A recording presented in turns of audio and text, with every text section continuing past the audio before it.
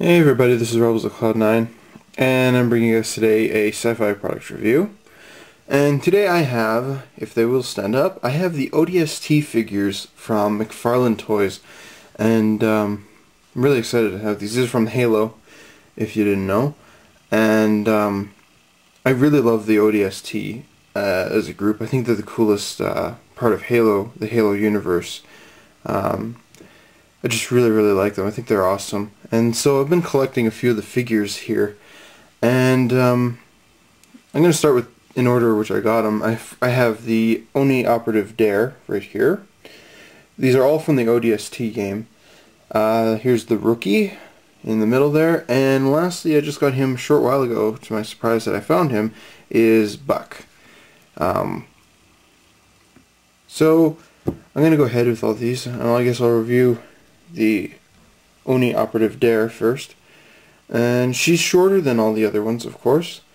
Nevertheless, it's a beautiful sculpt that they've done. These figures are extraordinary. Height comparison, she's pretty darn short. But as far as articulation goes, they've got quite a bit. She's probably got the best articulation as far as the figures go, because she doesn't have the shoulder blades that the other guys have. So she's actually got a different arm.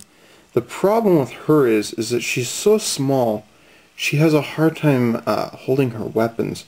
And she came with the other gun, which name has just escaped me, and where I put the gun has also just escaped me. I think I put it on my shelf over here. But it's really hard for her to hold her weapons, and so it loses points in that area. But I really appreciated the amount of detail that they put into here. Like, they went and labeled everything. It says Dare all over, and it's just a really cool looking figure, and really glad to have this one. So full marks to McFarlane for that figure. The only problem with any of the ODST is they lack posability, and they lack the ability to stand up properly. So let's see. Let's see if they're going to stand this time. But as soon as I put them on my shelf, they're all going to fall over. This is probably my favorite one. This is the Rookie. He's probably my favorite character in the Halo universe. He does come with I believe it's an SMG. I can never remember the names of the guns in here. So if I'm offending anyone, I apologize, and I hope I don't get berated by comments down at the bottom. He does not have as much posability as the Operative, and he's kind of lacking in a lot of it. Another thing that I don't like that they did is his helmet's a little too squished, and I kind of wish they did a brighter color on his visor. But, you know, what the heck, if I'm really going to nitpick at it, I can paint over that later. So here I'll show you his arm posability.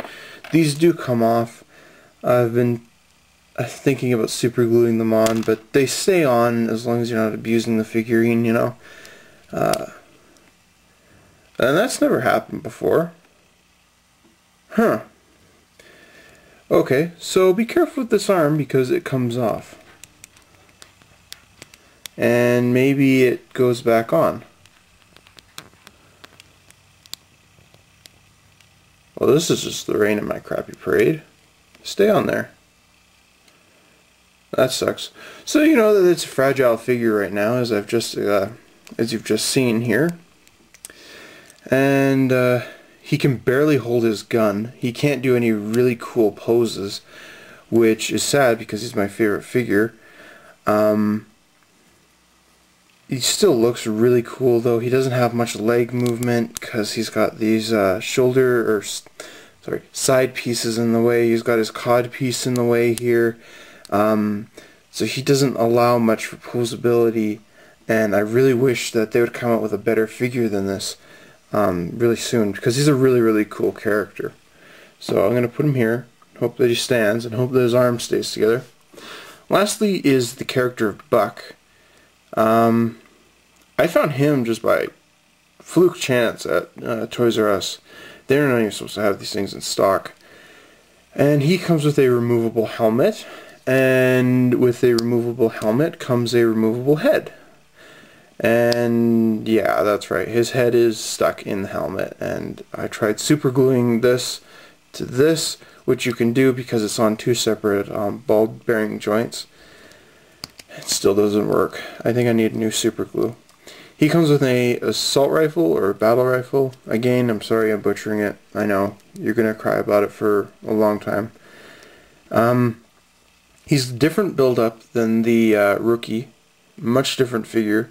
These are a lot like tighter, I guess would be the word, than the rookie has. He's got a different different weapons and stuff on here.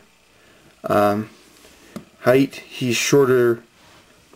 Yeah, he's actually, he might be a little taller than the rookie. They're around the same height. And again, his helmet's too wide, in my opinion. Should be just a little, if they could combine these two helmets together, they'd be the right thickness. But he has these little antennae here on the side. He's got a knife here, which is not removable. I was very sad about that. I thought they would do that. He actually has a different rifle than what is given in with the Master Chief figure that I have. It does have a pin, so you can stick it on their back, but it does not come with the joint to do that. It just comes with the gun. It's thinner, and it's squished down more, and the handle here is different so that a figure can hold on to it more. And this is a little longer, just kind of goes down a little more. It looks better for the figure, just because it's more proportioned. He also has a hard time holding his gun. He has limited posability, which I really wish McFarlane would fix, because they're such cool figures, and they don't do anything. They're limited by posability, so you want to display them really cool, you can't. Another thing that I don't like is that they don't come with pegs on the bottom of the feet. So, you know, if you want to buy from Entertainment Earth, you can buy discs that for figures to stand them up. You can't do that. If you don't know what I'm talking about, I actually have an Eomer figure from Lord of the Rings right here. I just happen to see this. Those are the pegs, so you can stand them up and display them. I really wish they had those, but it's not that big of a deal. Still, all in all, they're really cool figures. I would give them a 9 for sculpt and look, and I think they're really, really exquisite. I think they're well worth their price. They're around $16, $17 Canadian, depending where you're buying them. But they are hard to find. So I've seen people snatch like several of these guys up as quick as they can, and they're never seen from again. And you've asked the comic book dealers, you know, are they getting any more of these guys in? And they say they have no idea because everyone wants them. There are three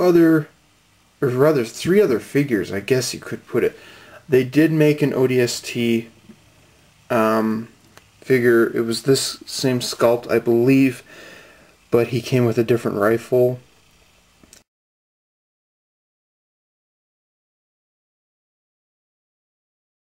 And he had a different paint job, and it's more of a dark blackish background. I'll just grab the box.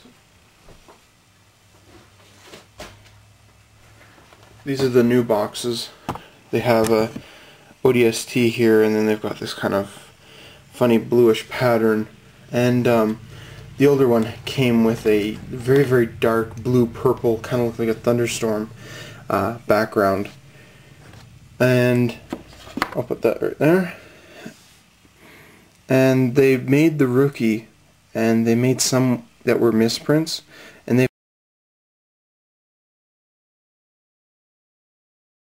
got a different paint job. Even though they say the rookie, they don't have this stripe down his helmet, and they're worth quite a bit if you have one.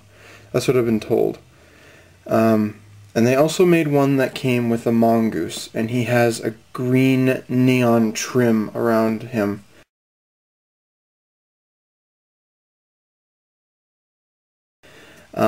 I can't remember what it's for, but it looks like kind of looks like this brute captain right here.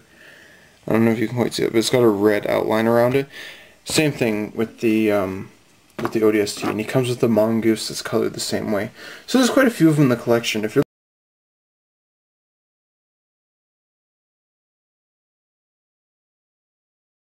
looking for an ODST, I would recommend going for the mongoose ODST. He's pretty easy to find, and he's around $30 or less. Plus you get a mongoose, which is a pretty cool vehicle to have in your collection. But based on the posability of these figures, I don't quite know if he'd stay on it. So he's one I'm hoping to find next. But the first ODST that they made is around $70 to $100. He's pretty expensive, and I have barely ever seen him. And if I ever do see him, I'll probably get him if I don't have to pay $70 for him. Because I'd really love to have the entire collection of ODST. They're really awesome figures. They don't have much posability, but they're still worth it in my opinion. So this has been Rebels of Cloud9, signing out.